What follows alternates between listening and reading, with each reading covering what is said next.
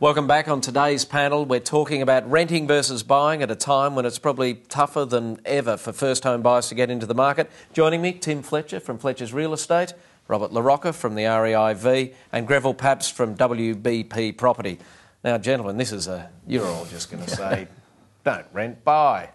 No, not at all. Oh, no. Why would you say that? A third of the people in our community rent, a third are in the process of buying, and a third own their property. So there's got to be a place for all. And frankly, the REIV members, look after each category. So, we're not going to just say buy. And quite frankly, we need people to rent. Yes. Because we've got an enormous number of properties out there that people have bought as investment. So we need tenants.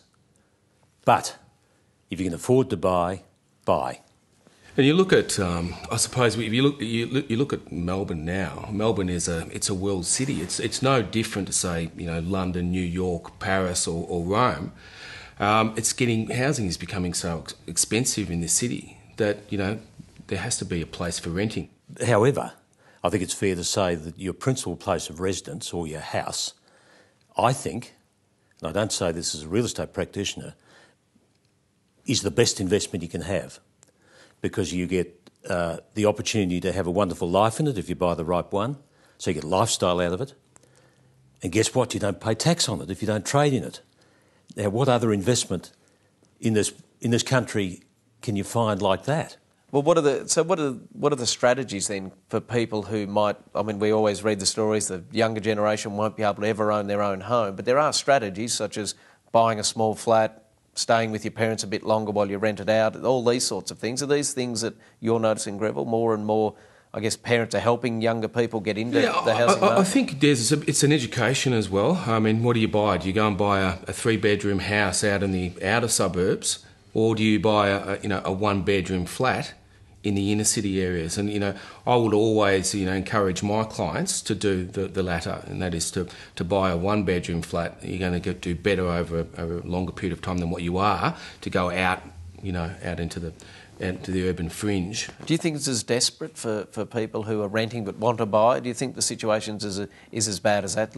People who want to own their own home will never be able to afford to? It's often discussed. We get this all the time that nobody can buy anymore, and I think the practical realities is that they can. Forever and a day, first home buyers have had to buy on the fringe of the city. My parents did it in Fawkner in the early 70s, and that was the outskirts of the city. And you look now, and people are doing it in Tarneit or Cranbourne or those sorts of things. So, as a society, we have to be able to create enough housing and keep it affordable enough for people to buy. But that also has an impact upon renting. Over the last 5 years, as a society, we failed to build enough homes. That meant rents went up twice as fast as they did in the first 5 years, but so did house prices. So unless we have enough housing, it affects everybody.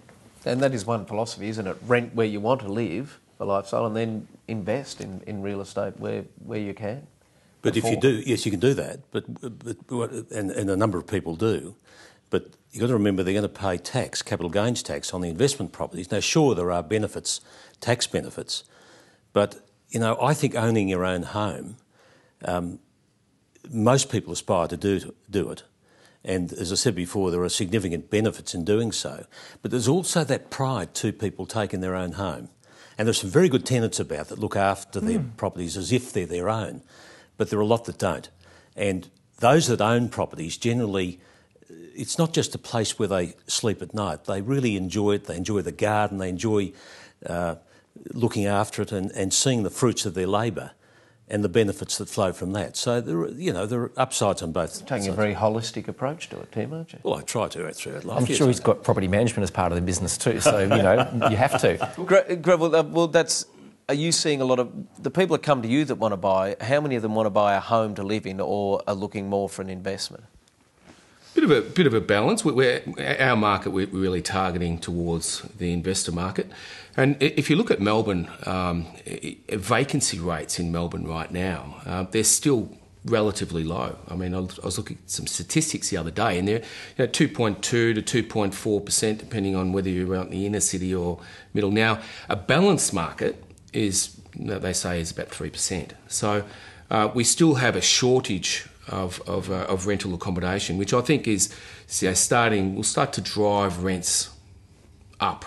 From a financial point of view, renting can make sense too, as long as you have some sort of financial plan for for what you're doing. You're not just renting and putting anything. Yeah, I think particularly at the moment where there's a bit of uncertainty in the market, and we're noticing that people are more cautious. They're sort of waiting. If they don't have to buy, that they're not. I mean, in terms of getting qualified for a loan, it's becoming more difficult. Finance figures are down, construction starts are down. So people are sitting back and waiting, and so quite often they are renting for the short term, and it's to see what's going to happen.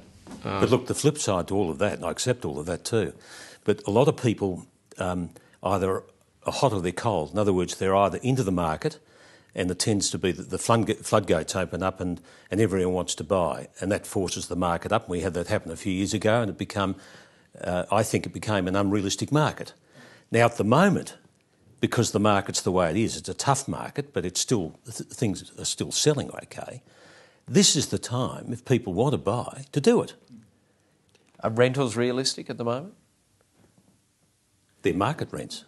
Yeah, I think that there is pressure on rents. Rents have risen because of the vacancy rates being so low, particularly in the inner city. And I think that when vacancy rates are less than 3%, you're always going to have that rental pressure because of the lack of supply. But that's the market. That's the market, yeah. And in the long term, we haven't seen the growth in Australia, and people keep suggesting it's going to happen, of that European-style lifetime renting. Our laws don't support long-term renting, and I think we're still some way from being in that European place where people will only ever rent. It's ingrained into us, I think, from our parents to say, buy a home, buy a home, buy a home. Don't waste something. Own something, don't waste the money on rent. It goes nowhere and gets burnt. So I think it's still very strong in our society, the need to buy. Do you think the ups and downs and the vagaries of the stock market in recent times are helping people decide that they want something a bit solid that they can see? And I don't think it helps confidence a lot when the market fluctuates like it does. But the flip side to that is I think there are a lot of people who actually see bricks and mortar as being a secure investment. And I think I found over the years when the share markets had some wild ups and downs that people have put their money into real estate because they can touch it and feel it. Yeah, people have to live somewhere. You can't sleep with a share script over your head. No. So well, you can, but it's very uncomfortable. Very rare. What age were you when you bought your first house, Greville? 21. 21? Yeah, 21. Can I ask what you paid? I paid $90,000 for a one-bedroom flat in Kensington Road, South Yarra. Right. And I wish I still had that because that would now be worth probably $450,000 to $500,000. Everyone wishes it. Robert, first house? I think it was about 27. It was $241,000 in West Coburg. And is this when you were the mayor of Moreland? Or before? It was around about that same time. About that same time. Yes, wow, right. Things were really on the up for you. That was all happening. Yeah. Tim. This will Don't have to tell us a decade. You work it out for yourself, I can tell you. But I bought my first block of land for $6,000. And guess what? I sold it for $9,000 because I thought, you beauty, you made that sort of much money. What a fool I was. Why didn't I keep it? Did you have a Beatles haircut back then? I had more hair than I've got now. All right. So we've all rented, presumably, and we've all bought. I guess it's up to the individual, isn't it? So who can, the renting, it's a very personal decision, isn't it? Yes, it is. One bit of advice I think is worth giving people here. This is it. This is going to send them home. Yeah, go for it. Don't bite off more than you can chew. And that's what a lot of young people do.